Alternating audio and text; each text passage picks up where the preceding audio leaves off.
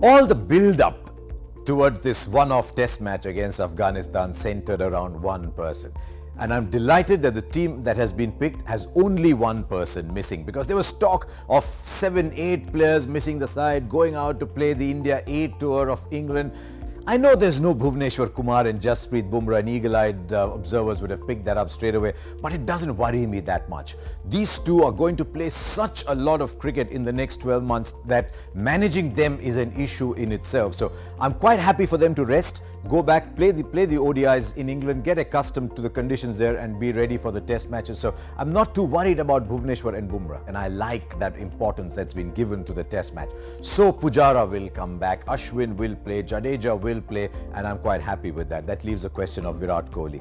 Virat Kohli so desperately wants to do well in England, and it's a bit unusual that he'll be playing on some nondescript little ground somewhere in the English countryside rather than leading his side out in a test match. So you'll have very widely varying opinions on that. I worry a little bit about the precedent.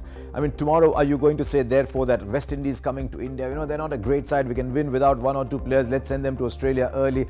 I would have liked Virat Kohli to carve out a window for himself, maybe just fly in, even if it's the day before a game, he's playing regularly, it doesn't matter, he knows the conditions, play the game and go back. But Virat has made up his mind that he wants to do well in England.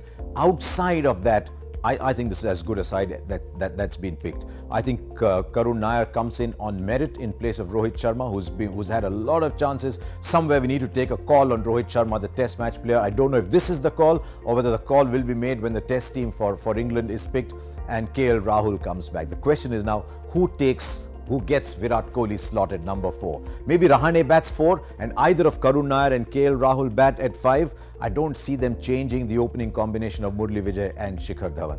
I think they'll play Hardik Pandya at 6 because Rahane likes to go in with 5 bowlers as well. He's got Ashwin, he's got Jadeja. The batting is pretty deep at the Afghanistan attack. Unless it's a rank turner, is not going to be that troublesome. I know they've got Mujib and Rashid and all the others, but if it's not a turning track, you back your batsmen to play there. So Hardik Pandya at 6, Ridhiman Saha, Ashwin, Jadeja, that's 6, 7, 8, 9 that has done well for India in these conditions, and then either of Umesh Yadav, Shami and Ishant Sharma. I think it's a good side. I'm happy that outside of Virat Kohli, everybody's come back in to play the test match. Of course, India start favourites, but something tells me it's not going to be a rank turner in Bangalore, but we'll wait and see.